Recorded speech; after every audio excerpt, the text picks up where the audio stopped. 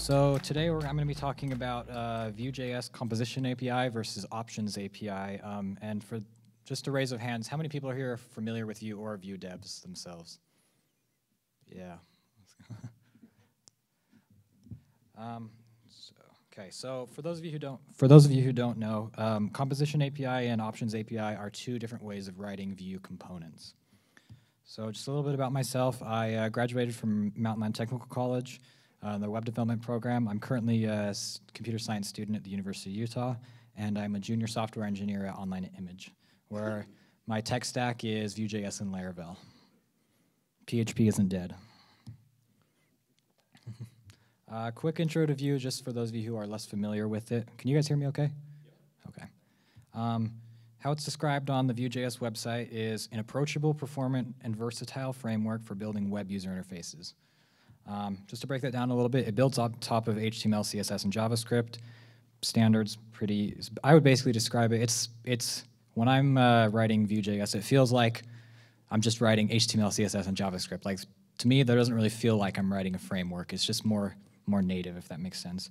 It's really performant, especially with the Vue build engine, and versatile, especially with the latest release of the Composition API in 3.3. There's a lot of cool stuff, and I'll talk about some of that at the end. So one cool thing I wanted to mention before we get into it is Vue.js can be directly imported to your HTML file, like this. You just import it, and you can use it in an HTML file. Don't even need JavaScript or a build engine or anything. It's not as fast or whatever, but if you need it for quick. The Options API. What is the Options API? It's the traditional and the original way to write components. Back when Evan, you created Vue, I think it was 2014 sound right? I don't remember. And it's based off a set of options that are provided when creating a Vue component. Like example, you have your data, your methods, your computed values, watch, props, and your lifecycle hooks. And it's more, I would describe it more as an object-based approach, heavily object. So our basic layout for an Options API component, we have, at the top we have our script tag, and inside of that, notice we have the export default, and then we have our template tag where our template goes, and then the style tag is optional if you want to put styles. This is the standard format for all Vue components. It's similar to Svelte. But one thing to note about the style too is you can scope the style, so I could put style scoped and it only apply to that component, not any children. So what are the options of the Options API? Well, first we have the data option, which it's what it sounds like, data. It's used to declare and define the reactive data. And yeah, it works the same way. It's the same thing as your use state in React. Yeah, so you just stick inside the export default, we have the data options, or the data method or whatever, and inside that we return whatever data, so we can put, in this case, our count. I know I'm very creative, a counter app. We have our computed option, which is computed options contain computed properties which are reactive, but they're only recalculated whenever the dependent data changes. So in this case, we have in our computed option here, computed colon, and then we open the brackets, we have our double count computed value, and it returns this dot count times 2. So every time the count will change, every time the count changes, that changes. And yeah, then we have our methods option. I was worried about this being small, but I didn't know we would have a mile wide screen. So the methods option, it's just, you know, your methods, your standard methods. Well, not standard per se, it's more of an object-based approach. So you can see there we have our methods, we have our increase count, and our decrease count, pretty basic, just declare it like that. And then one thing Vue also has is the watch option, which watch option enables you to watch for changes to specific data properties and perform custom actions in response to these changes. So it's kind of similar to computed, but you can perform a lot more stuff with this. Like in this case right here, we have, in fact, let me pull up a code demo of that. As you can see, we have a simple counter app here. Awesome UI skills, I know. Where is it? Okay. Sorry, it just like zoomed me out. Can you guys see that? Yeah. Okay. Okay, so in here we have, with the watch, I'll go over through this really quick, but it's pretty interesting. So like in this example right here, all it does is it queries an API, and whenever this value changes here, it runs a check against it. In this case, make sure it's actually a question. So I can be like, is Vue better than React? No, okay, well that didn't go. Anyway, but yeah. It's just random. It's probably wrong. It's probably written in React. No, I'm just kidding. Yeah, so that's a quick overview to that. Then there's the props option, which everybody's familiar with props.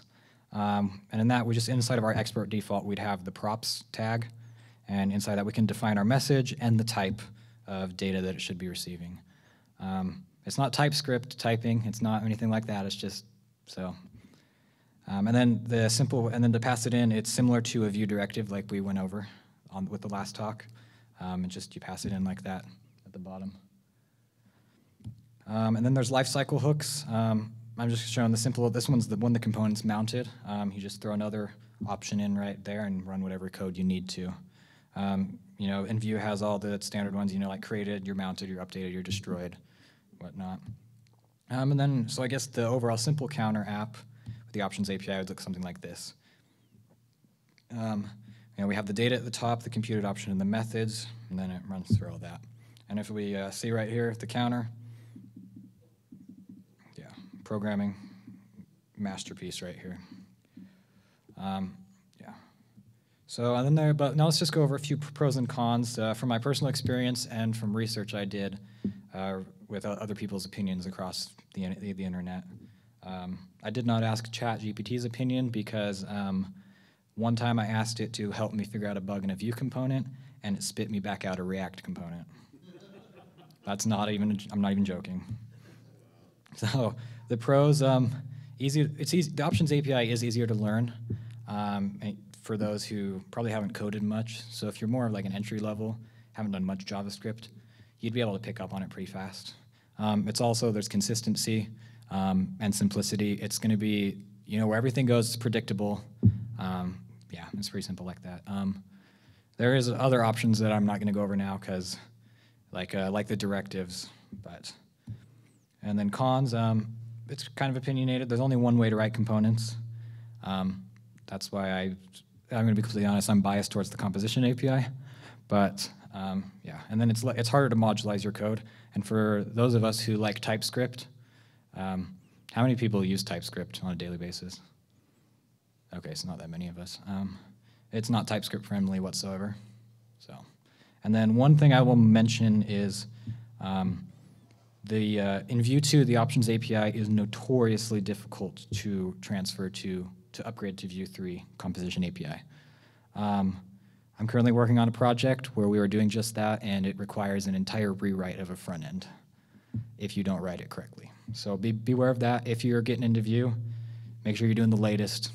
Just stay away from anything old. It will ruin your life. Now the composition API. And throughout this, you're going to hear a lot regarding the word composables and composition. So what is the composition API? It's the functional approach. So like that you're used to in your React components. It was introduced in Vue 3, technically Vue 2.7, 2.6, but it wasn't really introduced until Vue 3. And it just offers an alternate way to manage the logic. And generally, it aims to provide scalability, reusability, and organization. Yeah. So the setup or the basic layout of one of these composition API components is very similar, except you'll notice up here in the script, it says script setup. That's important because that indicates to your build engine or to Vue that it's using the composition API. And then everything's the same, the template and the style. And if you notice, I put the scoped in this one. That's what that would look like. There's a couple new concepts.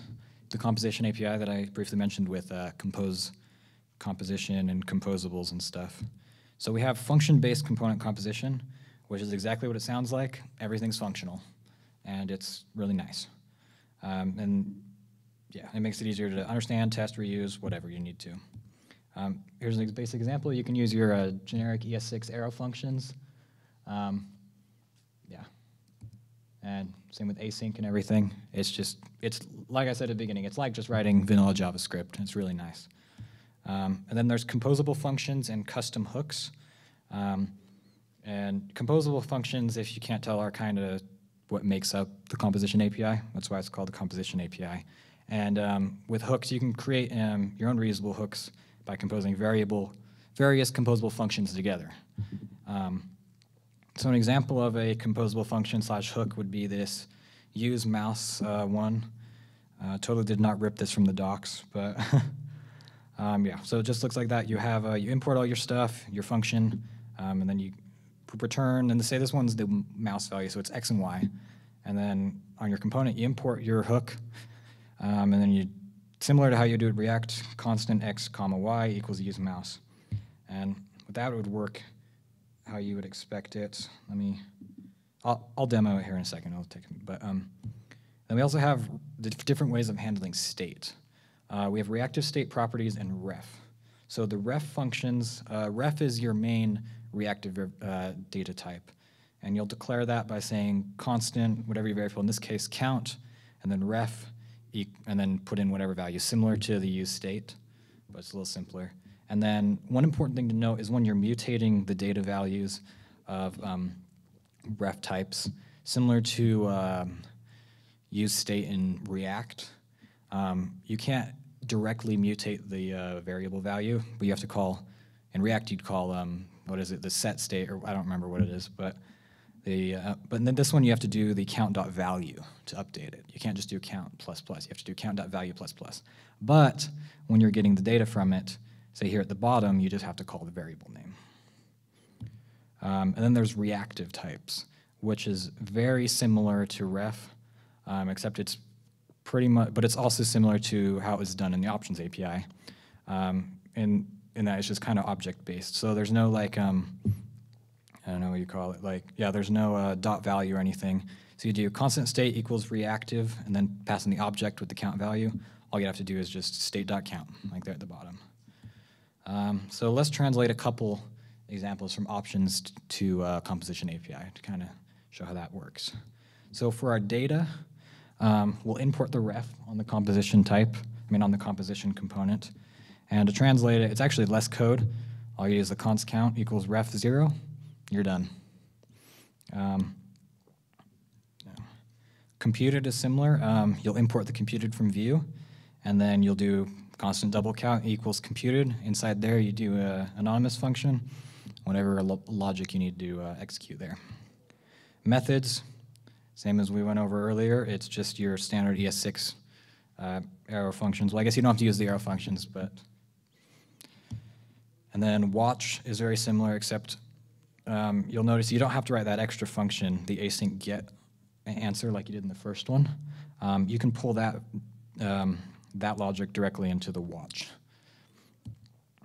Props is pretty much the same, except you'll do define props, and inside of that to declare it. But you can also, for more clarity, you can also do a constant props equals define props. So that way you can call props dot get greeting message or whatever you need to, if that's something that's helpful. And then passing it in, it works exactly the same. Lifecycle hooks, not much has changed, except one important thing to notice, note, is between Vue 2 and Vue 3, the lifecycle hook names and the Composition API. The lifecycle hook names do vary. So in Options API, you'd call mounted, but in Options API, you'll call mounted, but in Composition, you do unmounted.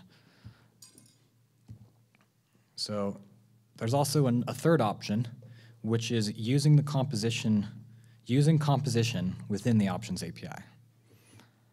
And it works just like this. So we set up our component, the export to default, but there's another option we can do called the setup. And inside of that setup, we write our Composition API code and then return whatever data we get from that. So that's useful if you're migrating from an older version of Vue maybe, and you just start moving stuff.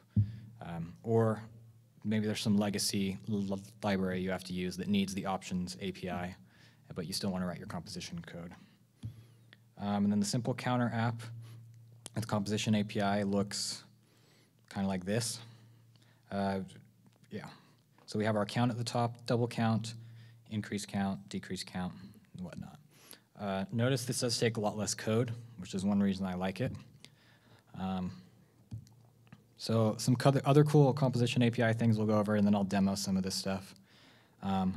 Is the composition API has access to the Vue use library. Has anybody heard of this or used this?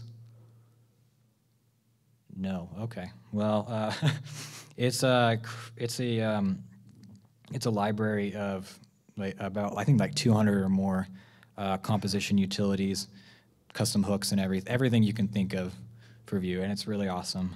And then, how many React devs are in here? All right. This is called the Forbidden Vue code. This is for you guys. Does this look like a React component to you guys? So React devs, there is no reason for you not to try Vue now. Yeah. Okay, before I demo, any questions from anybody? Nope? Okay. So just to demo everything. Okay, I think this one's good. Okay, so the composition API demo, I'll uncomment everything here. But oh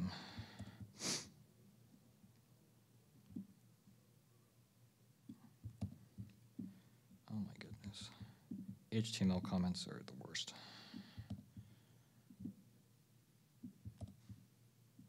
I thought it would be a good idea to comment these out one by one, but okay. And then let me just,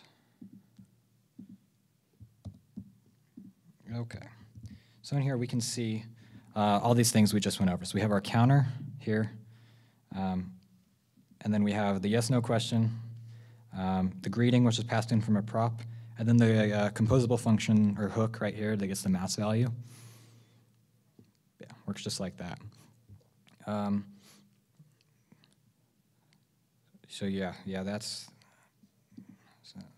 and then yeah, the Forbidden Vue code. Some guy posted that on Twitter a while ago, and I thought it would be funny to include. So yeah, so that's pretty much it there. But since I got a little extra time, it looks like. Just for those of you who might be interested, I'll just go show off the Vue use stuff really quick. So, yeah, look at all this stuff. Yeah, they might even have like a use brain function for that one coworker. I don't know, but yeah. So there's like use draggable here. Just apply that to your component like that. You can drag anything around. They also have some use dates and everything. Also native browser support, so like use Bluetooth, use breakpoints, all this kind of stuff. Use clipboard. Just all this extra stuff you can import as you need it. But yeah, so this is one of the cool benefits of the Composition API. But other than that, that is it for me. So.